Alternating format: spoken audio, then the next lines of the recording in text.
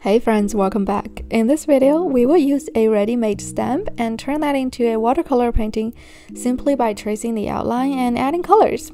You can download the sketch, color palette, and reference image from the description. I'll link everything that is used, including the brushes, for making this painting there as well. Let's start by opening my special canvas with the built-in watercolor paper texture. If you have purchased the veggie line brush set, you can now go ahead and stamp the tomato and put it in the center of the canvas. If not, that's totally okay. You can always download the sketch for free and add it onto your canvas. And after that, let's lower the layer's opacity because we need to trace the outline later. We need to add a new layer under the stamp for the sketching, and for now, let's turn off the background. Use the detail/eraser brush with a white color to outline the tomato.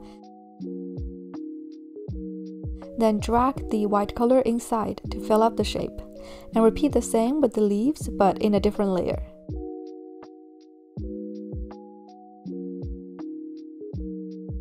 We will work on the fruit itself first and then move to the leaves. So let's add a new layer above the solid tomato layer and set it to clipping mask. This way, when we paint on the top layer, we don't need to restrict our brush strokes within the outline and it will not go out.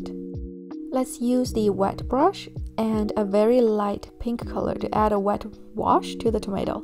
And don't worry if it doesn't look so good right now, because it's just the first layer. We will continue to paint on top and it'll look more and more realistic. We want to leave parts of the tomato lighter and parts darker. And typically the top, where stem grows out of, should be darker, and so is the bottom. And we want to leave the two sides, you see near the two lines on the sides, we want to leave that part lighter as well. So let's use the textured 2 brush with a darker pink red color to adding shadows on the top and the bottom. And we'll also darken the center a little bit just so that the two sides will look lighter in comparison. I mentioned earlier we will be adding layers, so let's introduce some extra watercolor textures using the thick grainy brush just to add that watercolor look. And finally, for the fruit, we just want to smoothen some of the areas using the blender tool, the hand sign, with my blender brush.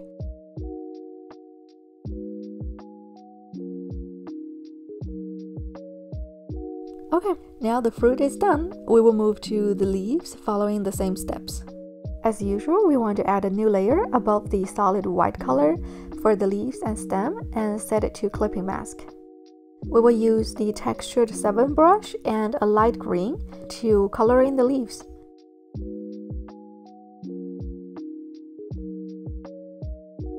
Next, we want to add a little bit of shadow to the base of the leaves using a darker shade of green.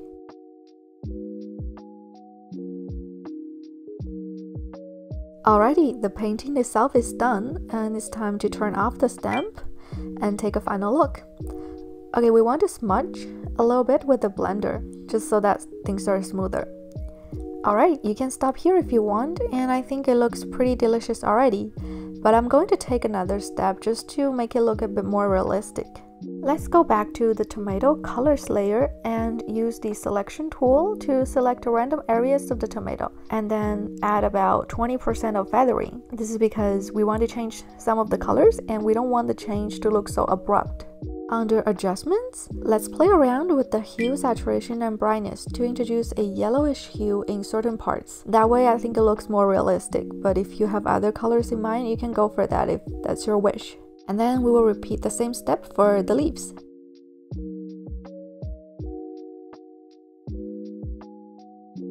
You can seriously stop here now, and I think it looks perfect already. But if you want to follow along, let's quickly add a pretty watercolor background for this tomato. To do that, just add a layer below everything, and we will use the light grainy brush and thick grainy brush to quickly create a messy textured watercolor background look. And you can play around with the brush opacity and size until you're happy with the look. It doesn't really matter what exactly you do here, as long as it's quick and organic and messy. I think it'll look good. If you enjoyed this tutorial, I have great news for you. I have a class with 4 extra watercolor tutorials in great detail, progressing from easy to slightly advanced. You can use my special link below to sign up and watch it for 2 weeks for free. And as a bonus to signing up for that class, you will receive 27 watercolor brushes all for free. And all you need to do is to follow the link in the description. I'll see you in the next tutorial. Happy creating until then!